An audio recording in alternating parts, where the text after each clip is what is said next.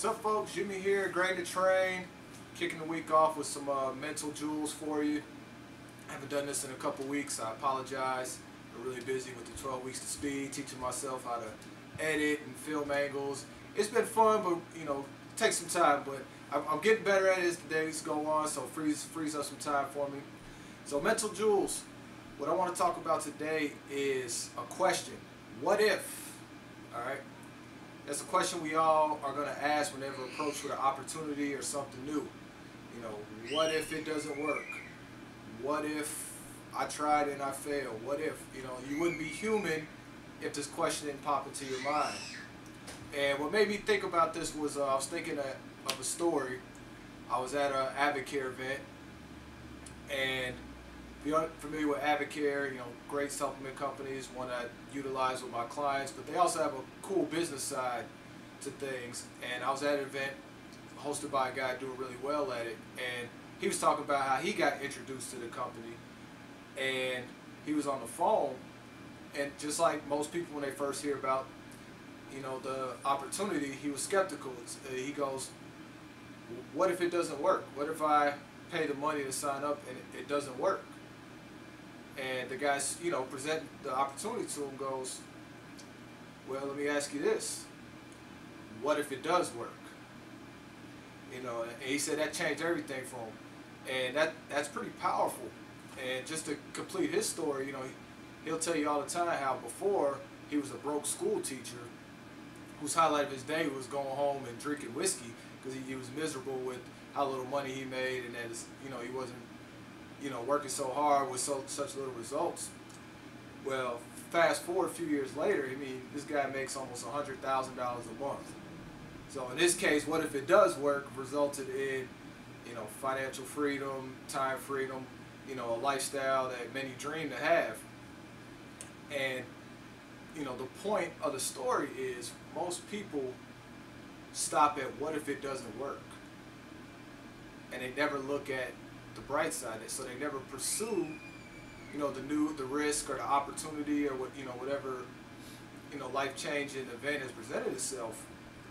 They use the what if it doesn't work, what if I fail, as an excuse to stay where they're at, and that's exactly what happens. And what you got to do is you really got to analyze both sides. Again, you wouldn't be human if you didn't think of the negative side first. If there wasn't some sort of skepticism, which you should. You don't want to just blindly jump into everything, but you also don't want to just look at the negatives only. You got to look at both sides and then really figure out what's going to work best. For example, in this guy's story, what if it didn't work out? Oh well, he lost $80 and he's in the exact same situation that he was already in. So it wasn't really that big of a loss. Like, the gain far outweighed the failure. And that's how it is in most situations. Sometimes we tend to look at the negatives, and then when you look at the negative only, the brain just kind of compounds our current belief system into coming up with negative results that probably will never happen. The worst case scenario, and then you just never look at the positive side. So whenever you're approached with something, another example would be, you're thinking of, taking care of your health, right? You want to hire a personal trainer, want to get some meal coaching, meal prep service, all the good stuff. Well, that stuff adds up. It's not free. It's going to cost you a little bit of money, and you get stopped in your tracks. Well, what if I spend all this money and it doesn't work?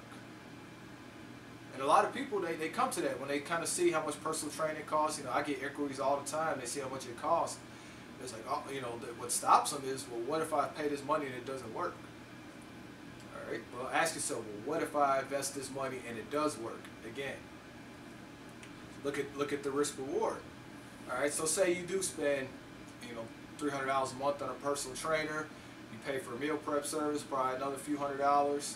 You invest in a good quality supplement line, probably another $100 there. That's a pretty good investment. All right. Now say for example you don't lose as much weight as you thought you would. Is it really the end of the world? Have you ever not wasted money before? Is there ever a time that that where it's just like, oh, I've never wasted money. I've never made a bad decision financially. But we've all done it. I've seen people, when I work security, I've seen people spend more money than that at one night at the bar. You kidding me? But you want to act like it's too much of a risk to spend a few $100s to get coaching to take care of yourself? You kidding me? So you got to look at, okay, so what if I spend this money and it does work? Look better, feel better. You don't have to worry about being under doctor's care. You're lowering your risk of terminal illnesses. You'll be an inspiration to others. You'll have more energy. I mean, why wouldn't you? Why wouldn't you make that investment? Because chances are, if you get help from a professional and you do what they tell you to do, it's going to work. Now, how fast the results come varies from person to person because we all respond differently to things, but the end result will still be the same if you do the work.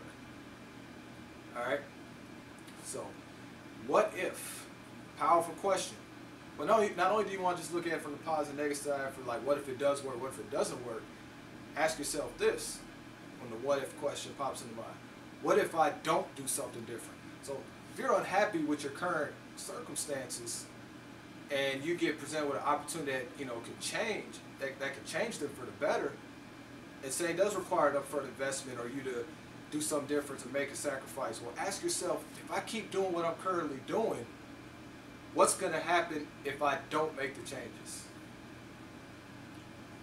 Think about it. And if chances are, if you're not happy where you're at, health-wise, financially, things like that, it's going to get worse. There's no such thing as maintaining. You're either getting better or you're getting worse. That's the way it is. And most people, because they don't focus on growth, get worse.